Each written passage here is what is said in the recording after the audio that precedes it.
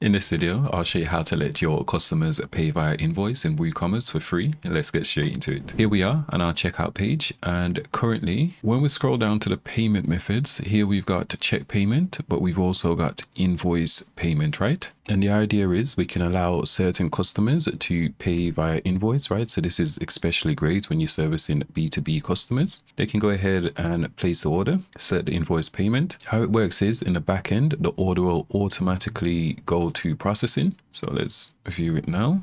So they'll get an email as well to update them each stage of the journey. However, in the back end here, the admin can go ahead and enter in their invoice number. And the same invoice number, they can go ahead and enter in to their accounting software, right? Whether that's Xero, whether that's QuickBooks or whatever accounting software you're using, just so everything syncs up correctly. And when we actually enter in this invoice here, when we hit update, our customers will automatically be notified that we've added this invoicing options to their order, right? And in your accounting software, you would have already sent them that invoice, right? So everything will map accordingly. They'll pay for that invoice. And when you can see that the invoice has been paid, then you can change the status from processing and then just switch it to completed. And this is all powered by the AOVUp invoice payments plugin, right? So you can just head over to aovup.com. I'll leave a link in the description below. You can go ahead and download this plugin for free. There's no pro version, it's just free. All right, so with that being said, let's head over to our dashboard and I'll show you how to configure this. All right, so assuming you've downloaded the AOVUp invoice payments plugin, just go ahead and upload that plugin. So we go plugins, add new, upload and install the plugin. So I've already got it uploaded and installed. Now we just need to navigate over to WooCommerce and then settings, and then payments. And then all we need to do is just make sure we enable this invoice payment options here. We can click manage and we can customize the description, right? So we can say pay with invoice, you'll receive invoice email, can add any extra terms we want to add to it, right? So we can say something like net.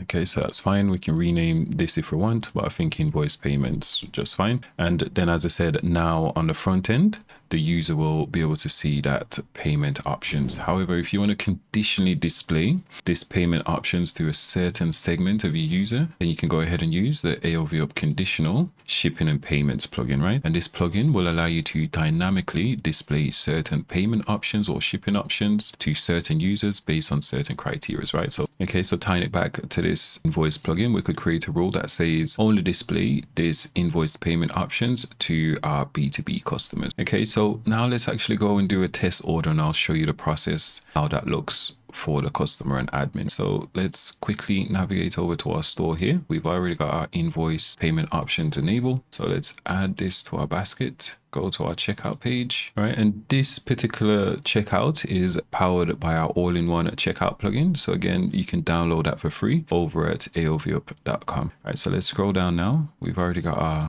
invoice payment option here selected. So we can click place order, right? And I'll show you what the email looks like. So let's navigate over to our email here. All right, so we can see the order's been received. There's no reference of the invoice number because we haven't assigned an invoice number to this order yet. So let's quickly do that in the back end. So let's go dashboard and we'll navigate over to WooCommerce and then orders, right? And this is the order in which we've just placed. It's currently set to processing. And as I said, the minute we enter in our invoice number here, right? When we hit update, the customer will automatically be notified. So let's head back over to our email.